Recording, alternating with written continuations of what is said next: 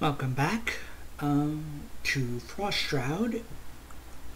I've been fiddling with the settings, trying to fix some of the technical difficulties. I'm still hovering around 9 frames per second. I turned off the advanced open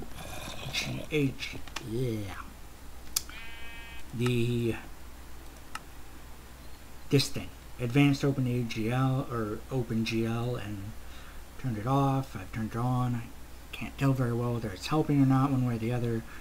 Got the graphics on fast. I've set render distance to normal. At first I thought it made everything a lot better, and the frame rates per second shot up to like 20 something, and now they're back down to 7, 13, 12, 11. Ugh. I've had a lot of technical difficulties trying to fix these videos and make them look more decent.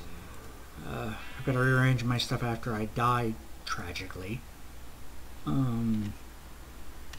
Got surprised by 2 zombies at once and had to walk back here. And where is here? Well,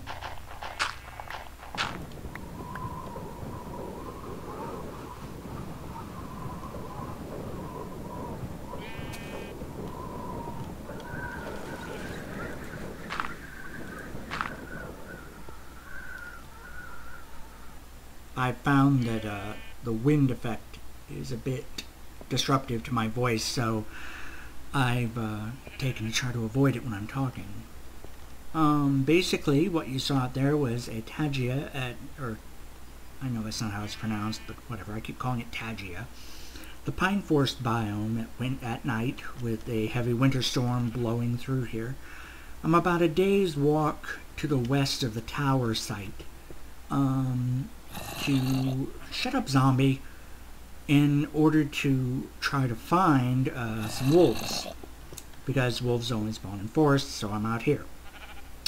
The reason why I'm trying to get wolves is because Better Than Wolves Tech Tree at a certain point requires tanned leather to proceed further. And to get tanned leather, you need dung, specifically wolf dung, to act as a tanning agent in the mixture with the leather from cows to create tanned leather, which you can then use for things like belts and straps, which are required to make things like the saw block, which hopefully I'll show soon. I've actually gotten a lot done, but thanks to technical difficulties ranging from echo reverb on my microphone to crappy frame rate to static, I basically had to toss out all that footage because it just got so... God, shut up, zombies! It got so bad that the quality was just awful, so I had to delete it. So here we are. I've basically made it down to bedrock, mined some diamonds, managed to build a portal to the nether, traveled to the nether, build a kind of fortress there, and just set up the windmill, along with a little bit of grinding. And I managed to construct the, mostly I'm just waiting for daybreak. I managed to construct a part of the first floor of a tower. Its radius is a 16 block radius, which, you know, makes it quite large. And it was a 16 or 20 block radius. I can't remember off the top of my head now. But basically I've completed half of the first floor of the tower right now, and I've begun moved my materials up to what's going to be a kind of workshop hall. And there's a gardens, sort of, in a nearby room that's serving for hemp production. And when we get back there, I'll be able to show you the various things like the light block in action and how I've set up the farm and other things like that. But for now, I just wanted to get in here and give an update and wait for the dawn. You're probably wondering why I'm not making use of beds. One of the things that Better Than Wolves added recently was what's been nicknamed hardcore bed, or hardcore bedding, or whatever. Various puns, yes. Or dirty jokes, I guess, actually, but it doesn't matter. But anyway, yeah, beds are basically decorative now. You can't sleep in them. This was done basically in an attempt to go back to the earlier kind of golden days of early Minecraft, in which day and night and weather really mattered. In the sense that with the beds in place, you can basically just skip the night or skip bad weather, unless it's daytime. And when that happens, you can basically skip part of the danger and challenge of nighttime Minecraft. And these types of things. Oh, look, it's daybreak. Get out of my face, sheep. I don't want you here. Out of my face. So, let's see. We've got stuff. I'm picking up some spruce saplings so I can finally plant pines back where I came from when I get back there. Another day's travel back.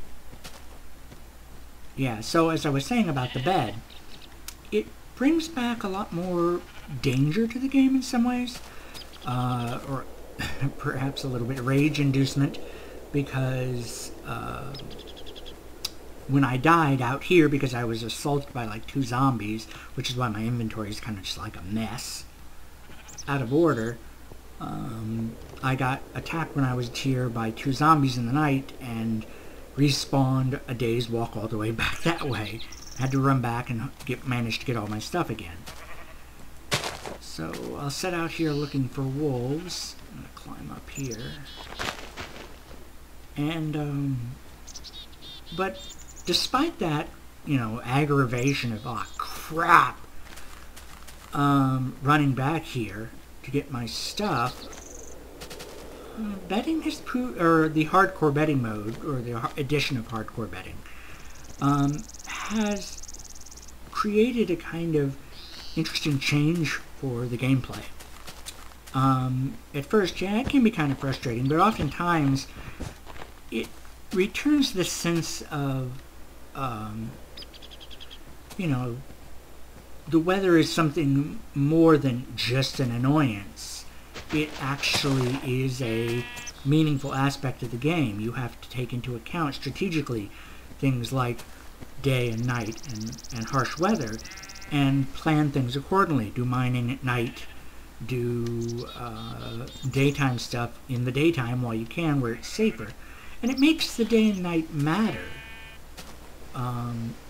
which having the bed in game you kind of lose that a little bit. Well, actually a lot, because with the bed in game allowing you to just sleep through the night, it really just makes the day and night cycle an annoyance, or bad weather an annoyance, but you just sleep through and it's fine. And that takes away a lot of the challenge from the game, I think, or at least a lot of the ways in which the environment of the game, day or night, or placement of water sources or whatever, when things get made easier that way, it means that there's a loss of needing to use strategy in the same way. You know, calculated risks and all that. Here, wolves, where are you? So, yeah, I mean, it improves that because it requires a new kind of strategy choices when you're... Any wolves down here? No. Requires a new kind of strategy of choices when approaching the game. And that makes it kind of really refreshing and new in a lot of ways. Similarly, the fact that you can't sleep in the bed now, and that is purely decorative, also means you can't change your spawn. Your original spawn becomes fixed, and you can't just change your spawn, so you can just have it be any old place you want it to be, so if you die, you get right back there.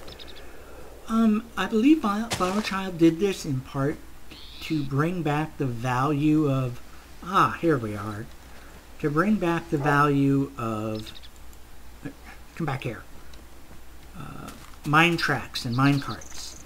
That once upon a time, before the bed was introduced, mine carts and mine tracks were important as a means of transportation.